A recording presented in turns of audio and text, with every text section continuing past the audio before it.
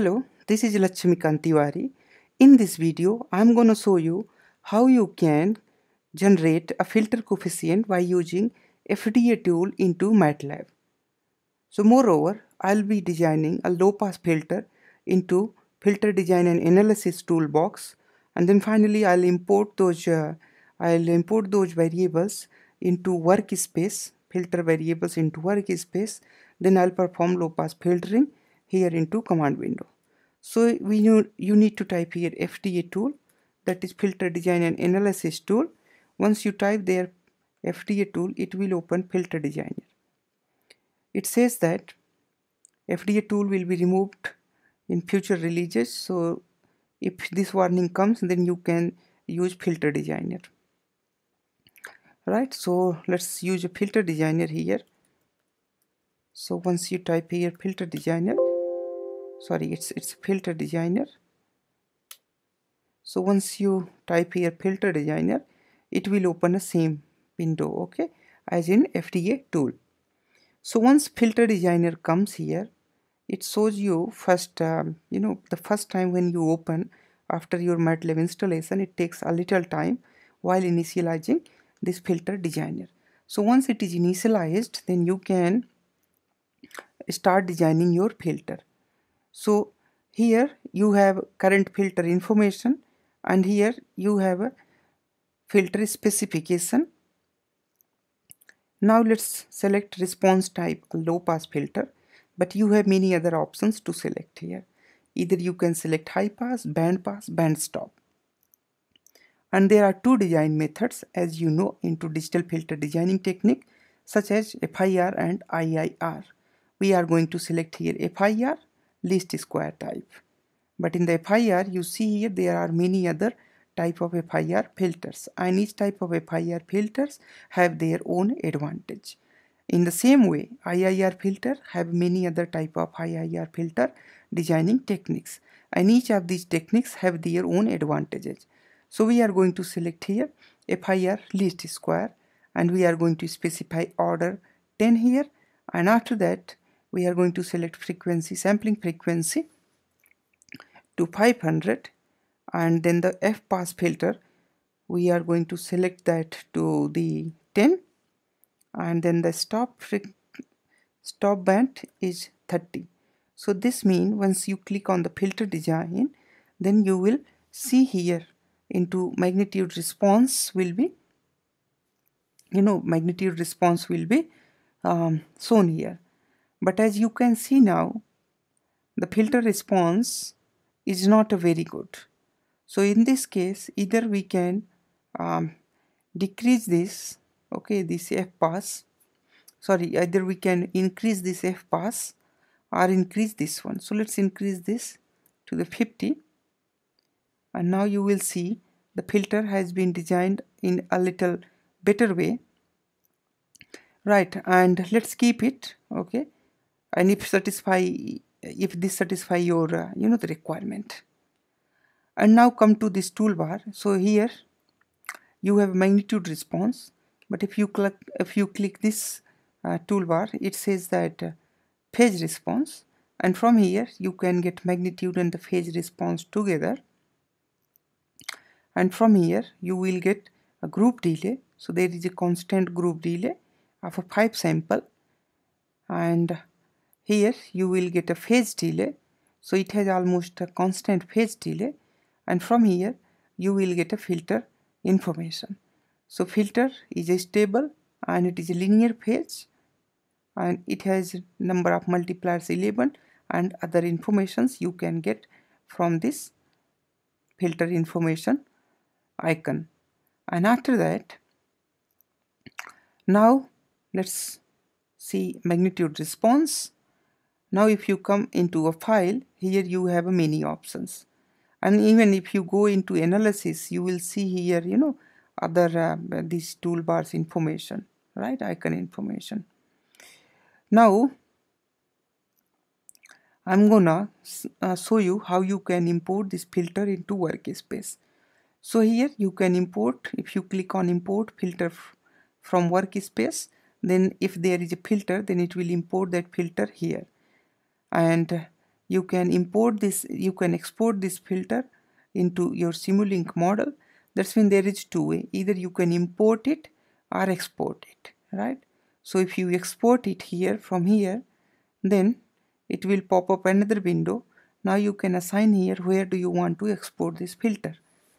So this filter have a export options, either you can export it into workspace, or you can generate a coefficient file, or you can generate a mat file, or you can generate a SP tool file. And then it will ask as how do you want to generate, how do you want to export this. So let's export this into a workspace, then click on export, and now you will see the filter coefficient has been exported as a number. So this is B, okay, and A is always 1. And the another way, in the another way, you can generate a code. So you can generate a MATLAB code. Once you generate a MATLAB code, then you can see here filter design function, right? So in the filter design function, it will, let's make it LPF f.m. So once you design this filter filter design function, you only need to call this LPF. So once you run this LPF, it will automatically, you know, apply your settings which we had set into a filter designer, and then it will return this filter design object. So we have here two options, and we will test these both options. So let's first create here our signal with sampling fs. Now fs must match this fs, so here fs is 500. So fs is 500, and after this we are going to generate t is equal to 1 divided by fs, and then the time vector is gonna be 0 to t, and then 1 minus t. And now let's generate a signal. X is equal to sine 2 multiplied by pi multiplied by f, and then multiplied by 10, and I am going to add here a little noise 0.2, and then random, and then it will be size of t. So here we have signal x. Now let's get output y using filter.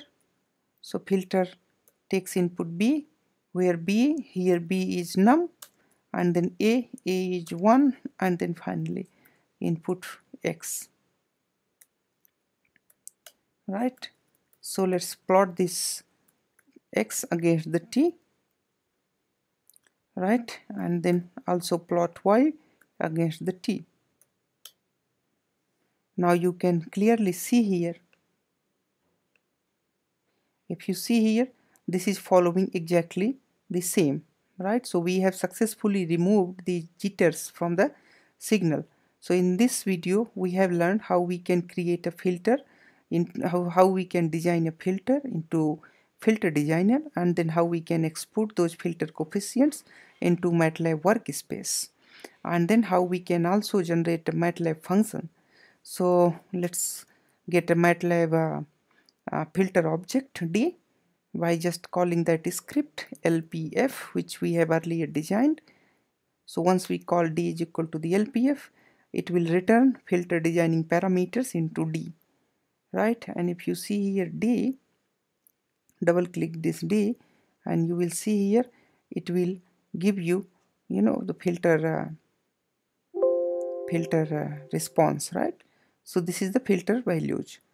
So once again we are going to call here yd is equal to filter, and we will just pass d here, right? Now let's plot it. So if we plot let's plot y, which we had got from direct exporting those filter coefficient into workspace, and also let's plot this yd, which we had created from our MATLAB script.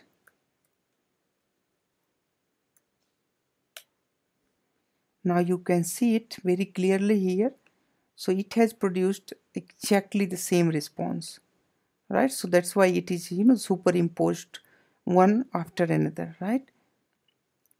We can do it by adding a little SHG, right? You see here this signal and this signal, right? So this is the exactly the same.